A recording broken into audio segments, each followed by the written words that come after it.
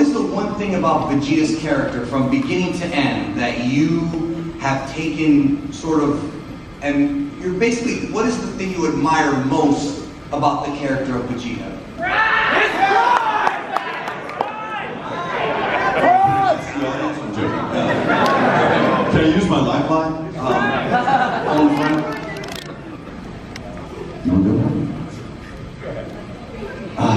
I think the thing I love about Vegeta the most, the thing that I'm really proud of to be able to play this character for, is he has had the most change over the series of any other character. Someone was coming further, they're like, hey, do you like Piccolo or Vegeta more? And I go, well, okay, let's talk about Vegeta's backstory. He had a really crummy childhood. He was like raised by a king. It was a like horrible planet where they destroyed things and like, and it was taken over by someone else, the planet was destroyed, and then he kind of meets somebody, his son comes from the future, blah, blah, blah, blah, blah, blah. And then he has a wife and blah, and then all these things happen to him, and then Piccolo, he comes from an egg. That's it. So it's just, what I love about Vegeta is he's constantly adapting, and he's becoming such a better person that it's hard to believe that at the beginning of the series, I have to remind myself, and some people like, wow, you guys all, you let your kids like wear Vegeta shirts and stuff. That dude killed people. Like, he killed Nappa just for sucking or something like that. I think, so it's just his ability to kind of adapt and change, just to become a better person is what I love about him. As a performer, and I don't know if I can speak for everybody, for myself, what I love is a character that has nuance. So a villain or a hero, someone who's always the same, always just a badass, a bad guy, is not nearly as interesting as a performer as a character that has nuance, that has change. And that was the first word that came to me, and you basically explained it, is there's change and a journey. That you want them to start somewhere and go somewhere. That's always so much more exciting to me, and then you get sucked in and drawn into what's happening to them when they're struggling, when they're in pain, when they're filled with anger, when they're filled with pride, when they want to fight, when they want to run. And with Vegeta, it's all there, and that's what's so fun to play a character like that.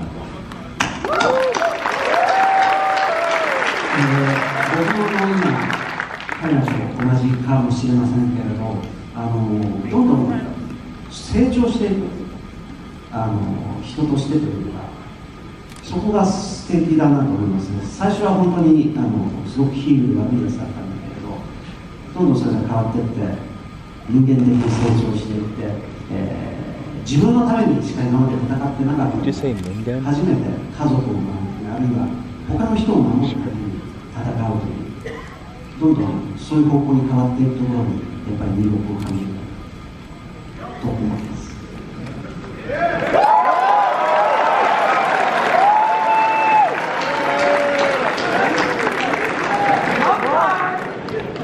I feel the same as Ryan and Chris, that the growth that he had was wonderful. I guess the most wonderful thing about his character, and he grew as a person, and he also grew in his strength as well. He started out as such an evil guy, and then he evolved into someone who wasn't just fighting for himself anymore, but fighting for others, fighting for his family, fighting to protect things. So that was a really wonderful thing to portray.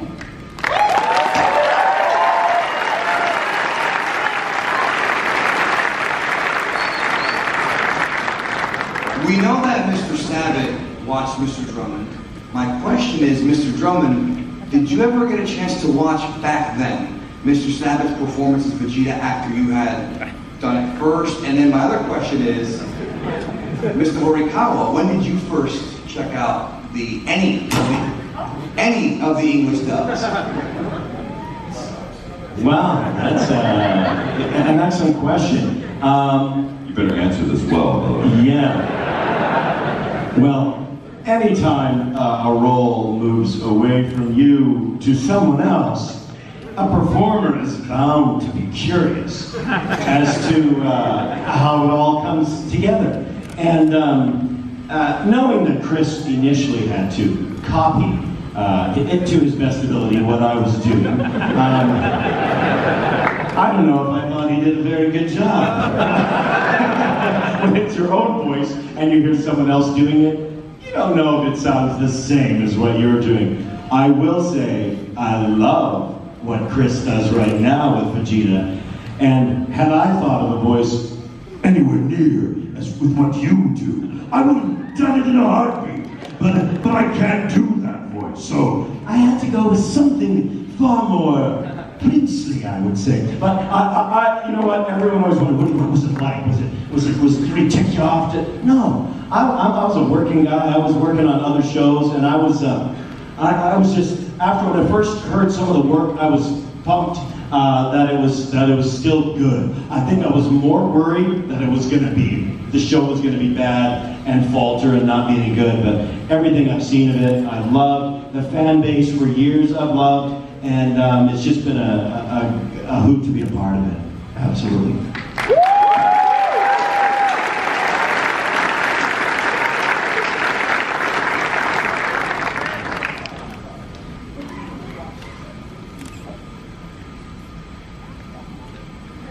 Oh, sorry.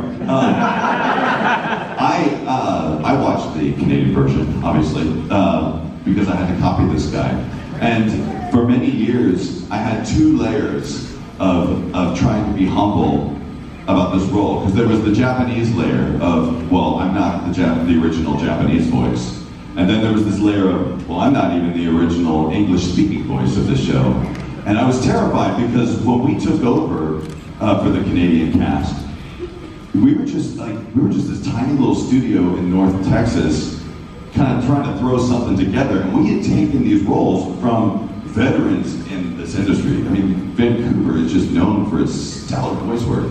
And so I was terrified of even trying to keep up with the legacy that he had already created for the character, and also not to freak out all the 6 and 7-year-olds who were watching the show that suddenly had all their voices changed. And it meant a lot to me when Brian came up. Like, I met him as soon as we got here, so it was the first chance I've ever gotten to meet him in person.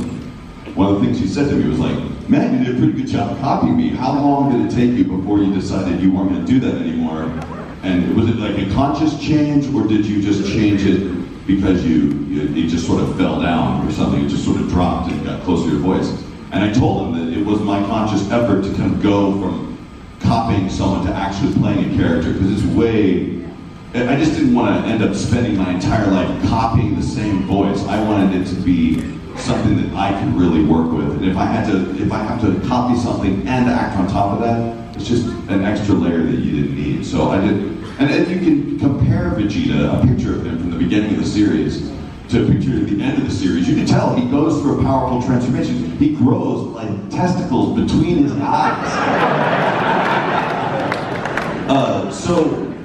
Yeah, it was huge shoes, and I started hearing his voice when we started working on the games, because originally we were recording in a vacuum. We never got to hear the original voices. But then I was like, oh darn it, this guy's amazing too. And yeah, I've always had such reverence for Ryo, and I've heard all of his performances on every game and every show since like 2002, and it's always an honor to be around him.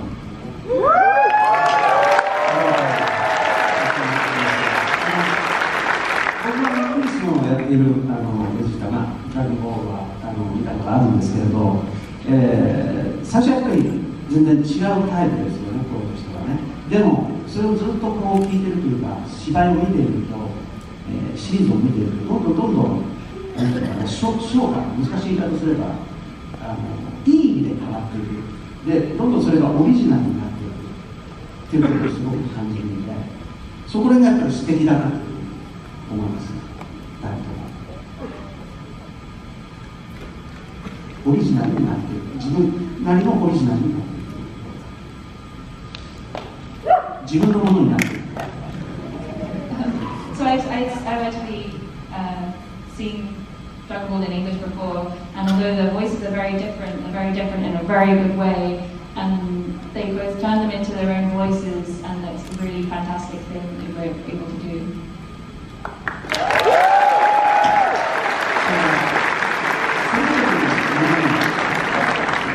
それぞれの彼ら2人のものにベジータをしているということだから生きてるんだろうなと思いますね。They ripped to Vegeta's voice, made it the right of making him alive.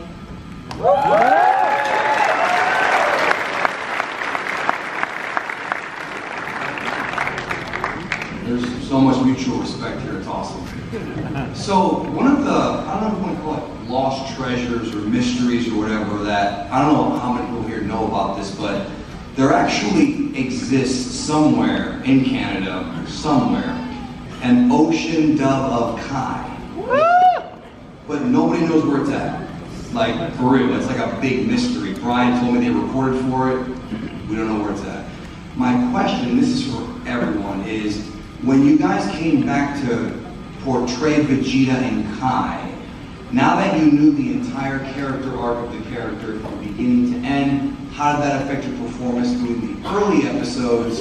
Did you know he was, because you knew he was going to turn good eventually and be a father and all that, did that change how you approach the character this time? I'll tell you the only thing that changed for me, I was on a lot more shows and pretty busy. Early when I started Dragon Ball Z, it was one of the first few voiceover projects I had, so I was just screaming my guts out for it. You guys heard some of the early stuff, that just the power stuff I would never do now, because that was the one and only time I've lost my voice in voiceover, was after an 8-hour session. And then they changed the rules, we're only allowed to do 4-hour sessions now, but back then we could do an 8-hour session as Vegeta and had nothing left. I went out to dinner that night with friends and it was, there was nothing left. I just don't do that anymore. So the first thing I asked when I heard this DBZ Kai was coming was, I know the show, what's different about it? And they said, the fights are shorter. Yes! That was all I cared about. The fights are shorter, I'm in. Yeah, the greatest thing about working on Kai, for us as a studio and for all the actors, I can speak, I think, on behalf of everyone who worked on that show. The best thing we got to do was really to go back and perfect some of the things that weren't right about the original. Like, I tell everybody, like, go back and watch the orange boxes if you want nostalgia, if you want to remember your childhood. Like, if you want to hear cats love food, yeah. Watch that. And there's nothing wrong with it, it's just its own thing. But we finally got to go back and work on Kai, where we really got to dial in the correct translation and really accurate writing, and got to tell the story for people who may have wanted to hear it more like the original.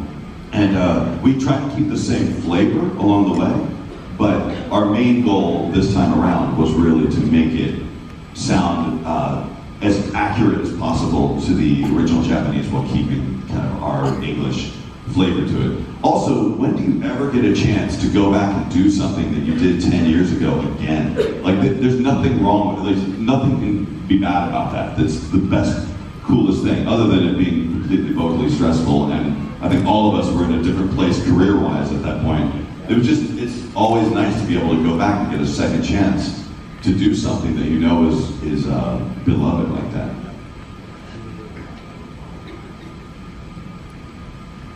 Mr. Horikawa.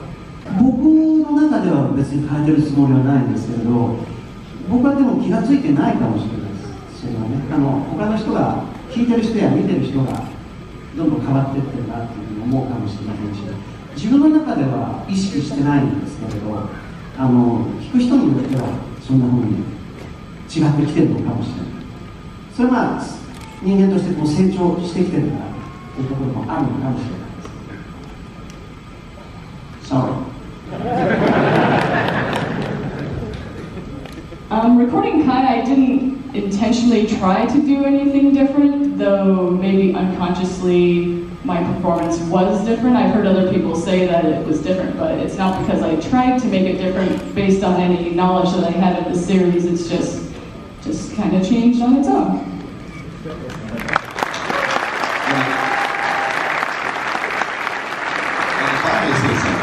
As a guy who's heard every line of yours over and over again multiple times, you did a wonderful job on Kai, and your job on Super blows me away.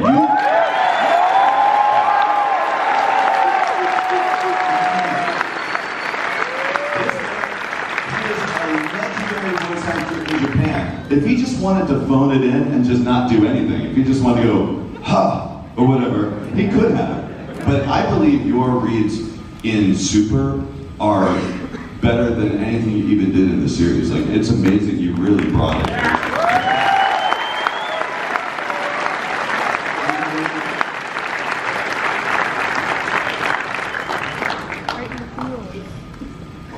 So, Vegeta, tragically, has died twice in Dragon Ball Z. Now, we never got to hear Mr. Drummond's performance as Vegeta dying the first time because with the original Ocean dub, they skipped from episode 53 to 123, I believe. And there is no Ocean Frieza saga unless somebody can find those tapes of the Kai version or whatever. But the question I'm asking, this is more so for Mr. Sabat and Mr. Horikawa, is when you came back to do Kai and you did both Vegeta's deaths on Namek when Frieza killed him and Vegeta's deaths by his own hands against Majin Buu, was your performance at that point like, did you try to put more emotion into it? Were you cognizant of making changes for that, just those two moments? And also, which of the two deaths do you think was more important for the character? Is that too much? No, not at all. Let's see. The first time we recorded Dragon Ball Z, I was a much younger actor. You know, and remember, like 10 years have passed, and I feel like my acting arsenal and my skills had improved exponentially over the years. So I'm not going to say that I worked any harder on Kai, but I do believe that my skill set was greater on Kai than it was the first time around. I didn't treat it any less seriously, but I felt like my instincts were really refined at that point, and I was able to do more nuanced things with it than I was in the original. Also with Kai, we were recording over a longer period of time, so as opposed to the original series, as he was talking about, you'd go in and record for 8, 10, 12 hours a day. My voice wasn't as torn up as it was in the original, so I don't know. I feel like I just tried to make good choices like I would on any show. As for which death was more important to Vegeta, I think anyone who's seen any footage of me talking about Dragon Ball before, the Majin Vegeta is my favorite part of the whole series.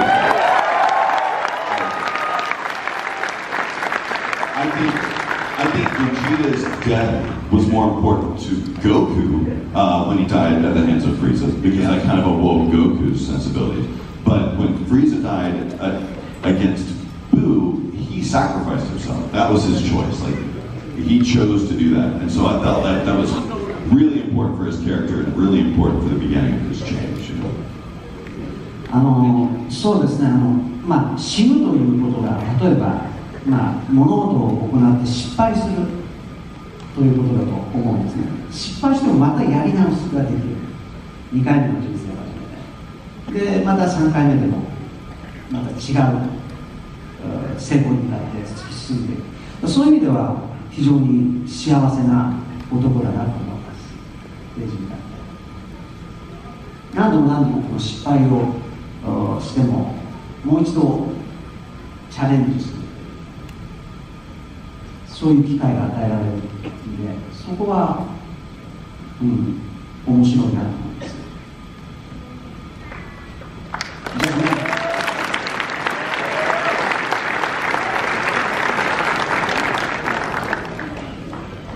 I guess with Vegeta's deaths, they kind of represented a failure, but he still had the chance to do things over and have a new life for himself. So really after dying twice, he had like a third chance at life, and at that point he became a happier man, but he still has many challenges and opportunities to keep aiming for.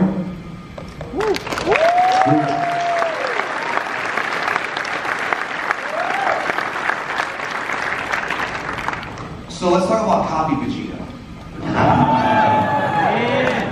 So in the Japanese version, Mr. Horikawa voiced both Vegeta and copy Vegeta, but in the Dragon Ball Super English dub, Mr. Drummond made his grand return to voice copy Vegeta.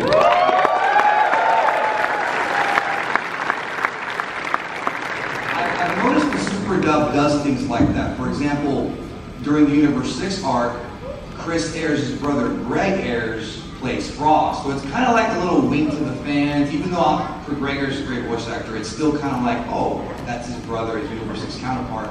We've heard Brian's version of how he got the call.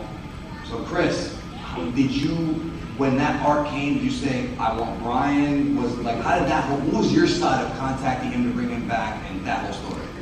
I'll be honest, it was not as, it wasn't premeditated. Like, I didn't have the idea like months in advance. He can tell you how much time we had from the time I actually called him to do this and the time of the session had to happen. It wasn't much, it was like about a week. Because in some ways, I was kind of dreading the copy Vegeta arc because I was disappointed that Vegeta didn't get to fight Vegeta as much. Like, I really wanted him to fight himself a little bit more.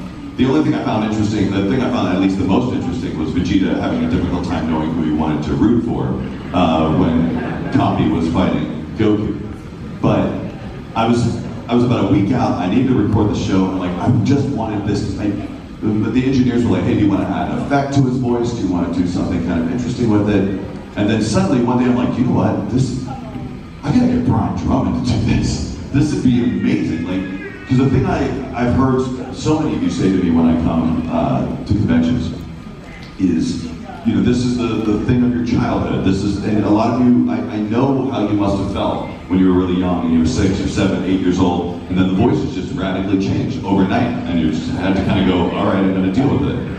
But the thought to actually put a copy of Vegeta on a voice that I originally copied, I thought was so meta.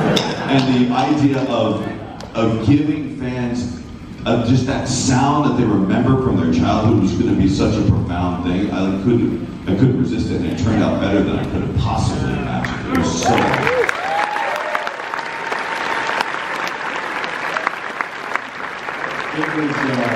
It was a fun call to get. Chris and I had, DM tweeted a couple times back and forth about some stuff, and I think you mentioned a couple months earlier, hey, we should get together for beers. If something come up and you maybe want to do something, and I was like, I don't know how that would work, and I'm not sure. And as he said, it was short notice when he said, there's this part. He's another Vegeta, sort of a purple slimy one. But and would you be interested? I said, yeah, I'm on a lot of other shows, so I was trying to figure out how I'd fit it in. And I mentioned, maybe I'll fly down to Dallas. And he's like, we kind of need it like next week. And I was like, oh, geez. And luckily I had a Monday, this was like a Wednesday or something, and I called the studio I knew and said, guys, can I book you for one of your free studio spots Monday morning? Work it out. Chris and his crew will get in touch with you. Booked it for 4 hours, and I fortunately didn't get any other gigs during that slot. I rolled in 4 hours, we banged it out. Chris was on at the beginning of the session, and then you had to take off. Who directed you? Okay. Raleigh Pickens. Yeah, okay, he great guy. And then we just had fun for 4 hours. I really wanted to make it seem, and I was actually glad, I remember I asked you, did you want me to sort of copy your Vegeta, and that might be kind of funny, but no. I think you said that I want this to be the original, the higher pitch, the one that the fans remember. I'm like, okay, we'll do that one, and that was Chris's thought. I might have gone the way closer to Chris's voice, but it was a great call to bring back the old school sound and just play with that. And it turned out better than I thought it would too. It was great.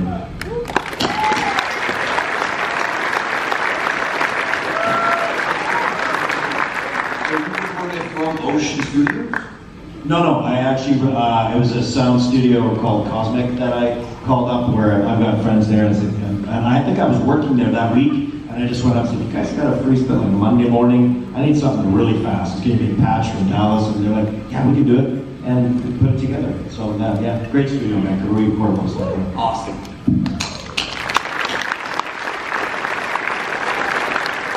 It's interesting because when you look at the production of the English dub, not every actor has to be in the studio at the same time. So sometimes it'll be recorded kind of out of order. Like Chris will do his lines Monday and then Eric will do his Wednesday. They could be in the same scene together. But in Japan, it's a different story. In Japan, oftentimes they all record together. Mr. Horikawa will be in the room with Masako Nozawa or whomever, and they'll do the scenes together. So my question is for Brian and Chris now, and Mr. Horikawa, but we'll start with Brian and Chris. Do you think it would be easier if you had the other person in the scene there in front of you to kind of method act off of, or is it not really a big deal? I would take that 100 times to 1 every day to work off another actor. I do a lot of shows that are prelay where there's 5 to 10 of us in a studio together working on it. It's just the scripts in front of us. We don't have mouth flaps to match. We don't have times to match. You're creating every aspect of, with the director of what's going to happen in that scene. You put it all together, and then, because so much of acting is reacting. And it's great for another character can say their dialogue and you can react to how they said that. But in dubbing, like I said many times, I may go in and do all Vegeta's lines, and I haven't, and the other characters haven't done theirs yet. So I don't have anyone else's performance to react to. I can't even say, oh, can I hear what Peter did with Goku? No, he hasn't come in yet. Oh, so I'm going to do a reaction line to something I haven't even heard yet. So you have to make everything up. It's kind of like an actor working on green screen, which you can still do. You've got to react to something that doesn't exist, that hasn't happened yet. Most actors will far prefer to be able to work off another performer. So if I had an opportunity to do Dragon Ball with the full cast in the room, on a weekly basis, that would be unreal. It would just be a blast to do. So much fun. Yeah.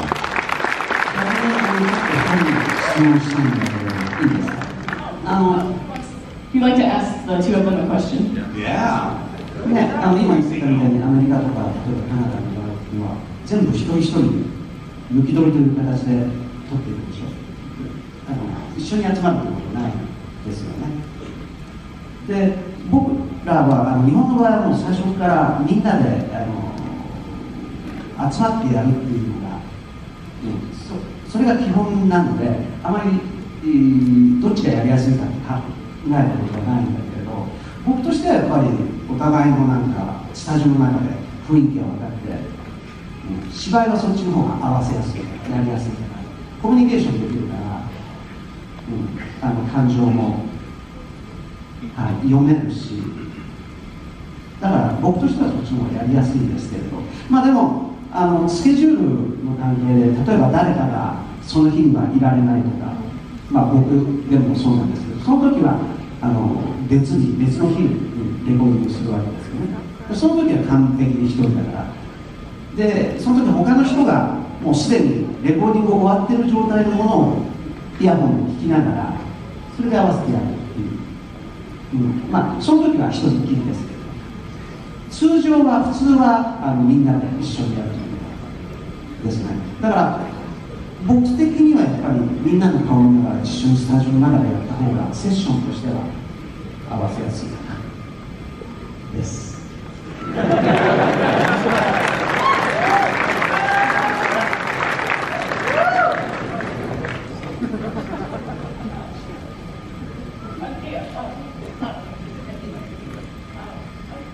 This wasn't really a question, more just a comment. So typically in Japan, we all record together in the studio, which I think makes it easier for us to communicate with each other. Both of our feelings can connect with each other better, and we can read each other's moods and react to each other. Though there are times when, because of scheduling difficulties, that we're not all able to get together. So sometimes an actor may have to come do a one-on-one session if they weren't able to make it to the recording. But I do feel that it is much easier to match with everybody else if we're all recording at the same time.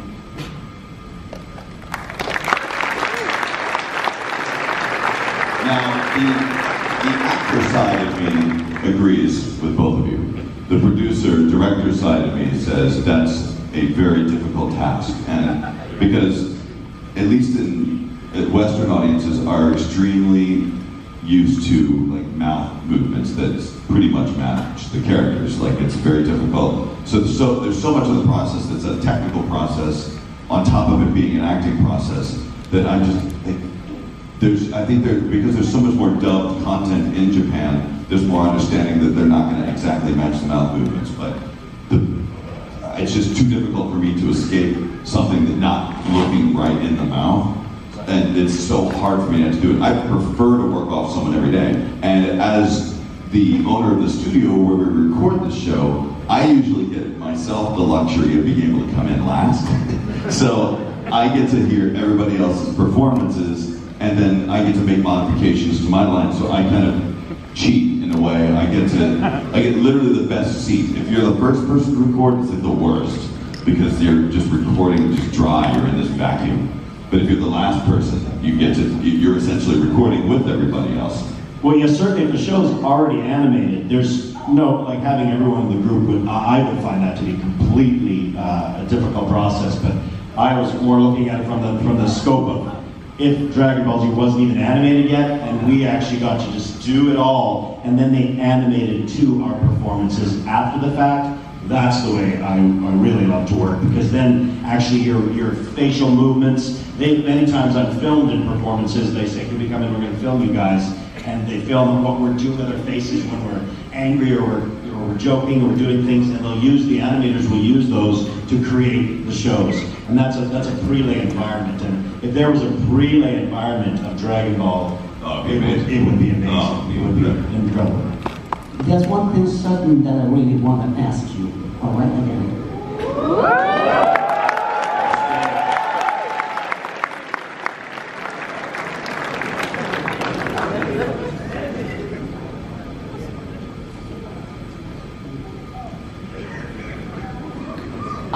Are you looking at the script while you're recording, or do you have all the lines memorized? Whoa, I haven't memorized a line in a really long time. No, script and screen.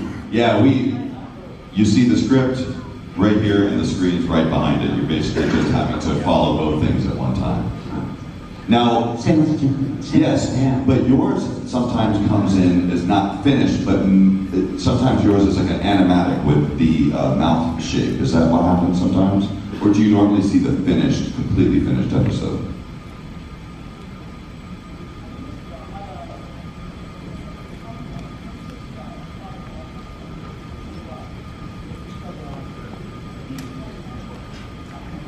Yeah. 基本的にスパというのは絶対合わせるんですけれど、そこはすごく時間的にも正確に取っていくということをするんで、だからそういう意味ではなんていうのかな、レコーディングしたものを機械的にずらすことも確かにできるとは思うんだけれど、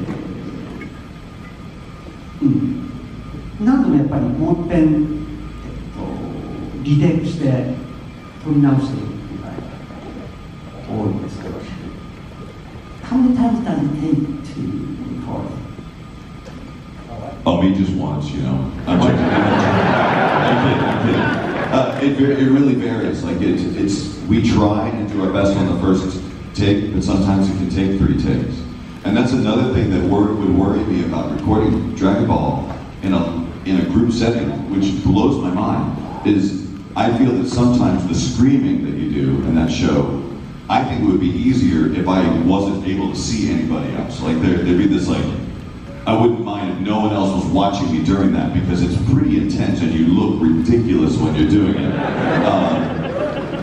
So I can only imagine that it's like, is there anyone that you're ever nervous around to, like, are there any of the other cast members you can't even look at when you're screaming? もう録音してる時って基本的に隣の人とかもう見えない状態っていうか、集中してるからあまり気にならないですね、僕的には。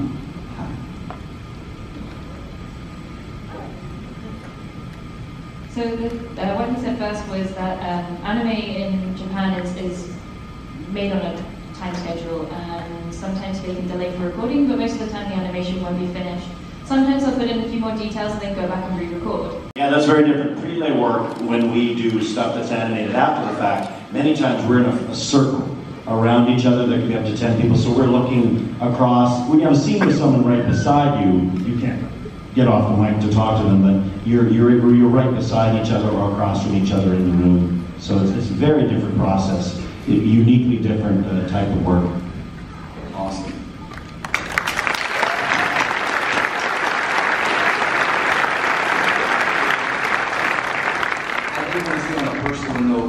quick. It's crazy that Stacy there and I, we've been watching this series since the mid-90s, and we're here in this big kind of vegetable sandwich. She's a piece of bread, I'm a piece of bread, and the vegetables are in the middle. It's just crazy. It's crazy. And we're here. So, this is for all of you. You have a great body of work. Every actor up here has a tremendous resume that speaks for itself in different things too, you know, not just Dragon Ball, tons of different shows. Is Vegeta your favorite character you've ever voiced? And if not, who is it? That's a loaded question for this audience, my friend. Well, Vegeta, of course. Yeah, of course it's Vegeta.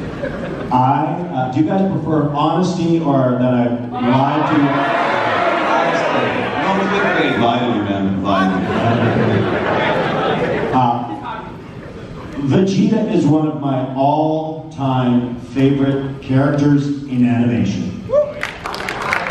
But not one of my all-time favorite characters to voice because of how difficult it was and is, for those who are still doing it, to do. It is extremely taxing and very hard on the vocal cords, and dubbing work is far more difficult than prelay work, the precision that's involved. You have to work by yourself, not with a group, not as fun for me. I love working with people as opposed to alone. So that's where I put not as fun, but as far as character arc and who the character is and the journey he's been through, he's at the top of my list of all-time favorite characters. So for viewing, that's why I know he is for you too. But for work, when a Dragon Ball session would show up on my calendar from my agent, it was usually something like, that's what my head would do. And when, how long? You have 2 sessions of Dragon Ball Z next week.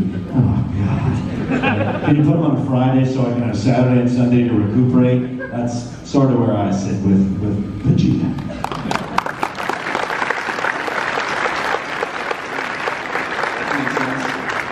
It's really hard. It's so, I guess, maybe you probably are aware of that. And I know going into a session that it's going to take all of my, all the power I have to even get through it sometimes. But as a character, like, it's hard for me to compare it to anything. It's connected with that character. I'd be nobody. I'd be nobody. You're right, though. I don't know what I would be. And so it was such a, I don't know, it sucks to have to scream that loud and to know that I'm going to have flu-like symptoms the next day. But Dragon Ball Z has given me so much that I don't have a choice, because if I don't scream my butt off, Sean's going to scream better than I do, and I don't want that to happen.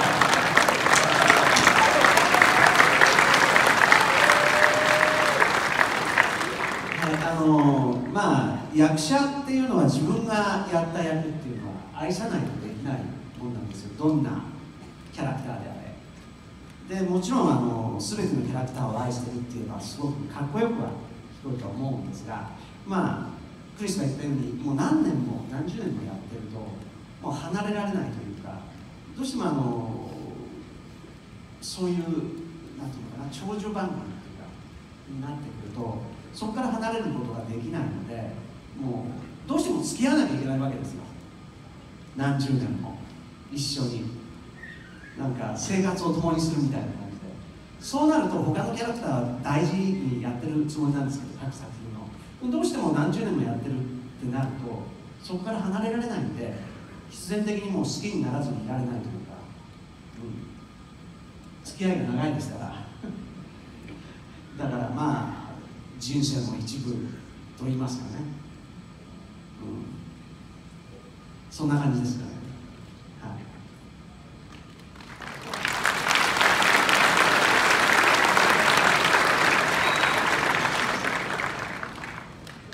As an actor, I don't think you can play a character unless you really love them. So of course I love all of the characters that I play.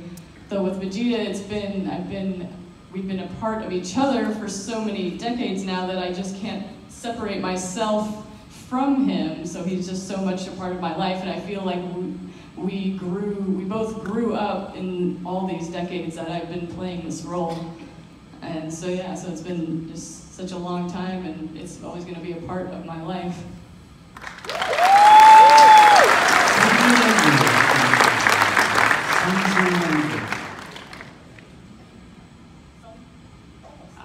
Almost 32 years.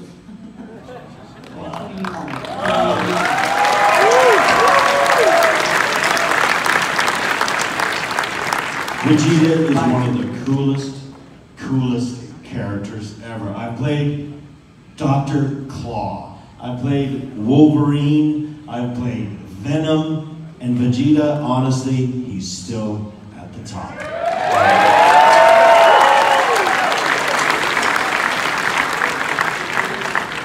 I mean, I don't have to explain why this scene was great, but just the moment where Vegeta does sacrifice himself and he puts his arm around his son.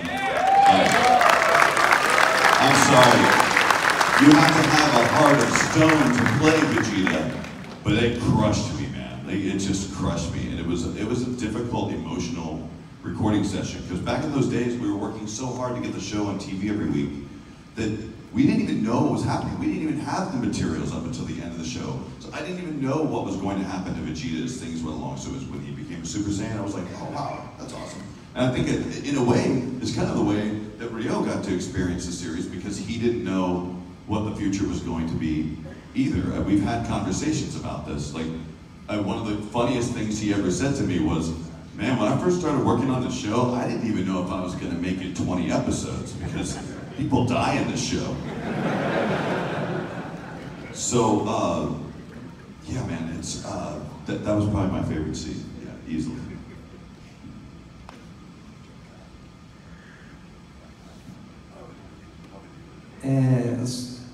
そうだな、僕もやっぱりここではっきり変わったと思うんです。今までのベジータっていうのは自分のためだけに戦ってきた、自分が強くなるためだけに戦ってきたのが、初めて家族を守るために自分を犠牲にして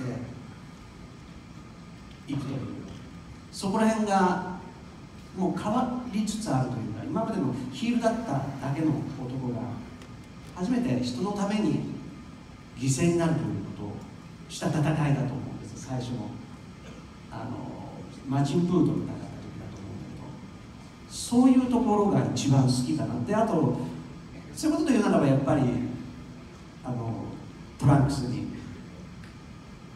お前を抱いたことがないから抱かせてくれというところが一番好きです。シーン的には。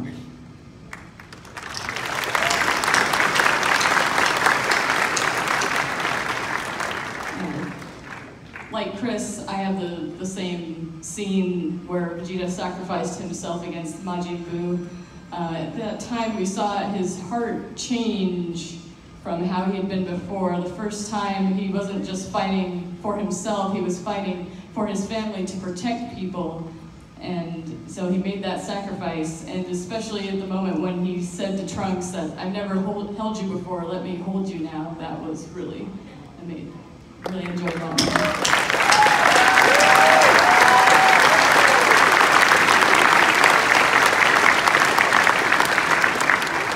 Yeah, what they said.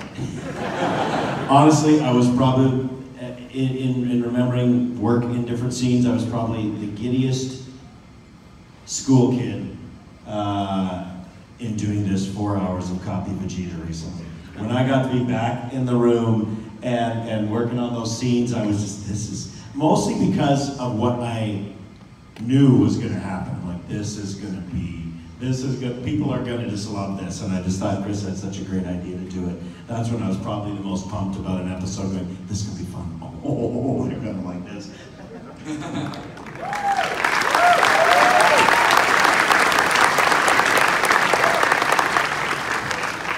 So I could talk to these guys all night, but I'm not allowed to. We can't be here all night. But before we close out the Prince of All panels, I would like a special request from Mr. Drummond, Mr. Sabat, and Mr. Horikawa.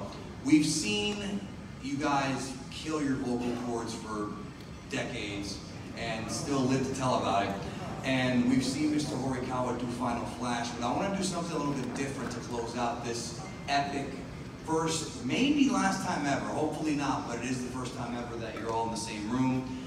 Can we do a triple Big Bang attack?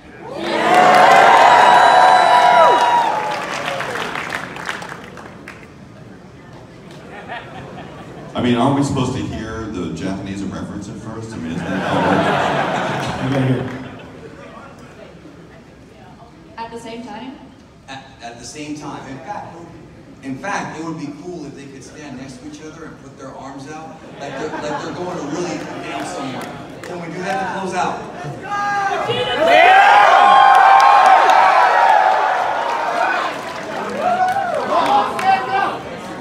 How about, can I count you down? I'll be the 3 dots.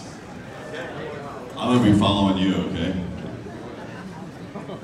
I'm gonna say 3, 2, 1, go, and then you go. All right, ready? All right.